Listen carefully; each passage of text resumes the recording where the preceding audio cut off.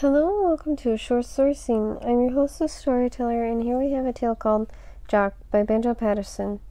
There's a soldier that's been doing his share in the fighting up and down the roundabout. He's continually marching here and there, and he's fighting morning in and out. And the boy you'll see is generally runs, but sometimes when he hides behind a rock, and we can't no impression of the guns, well then you'll hear the order, "Send for Jock." Yes, it's Jock, Scotch Jock.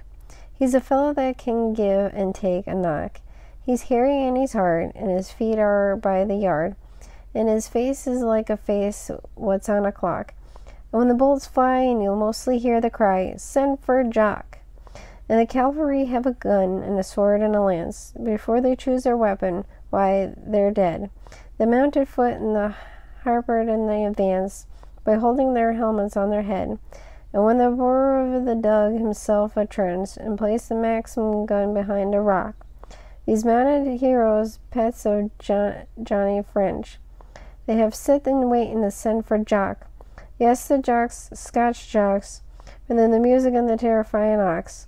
And when the bullets kick in the sand, you hear the sharp command, 42nd and the double charge the rocks. And the charge is like the hood, and when the warmed in the Highland blood of the Jocks. And that concludes our tale, Jock, by Banjo Paterson.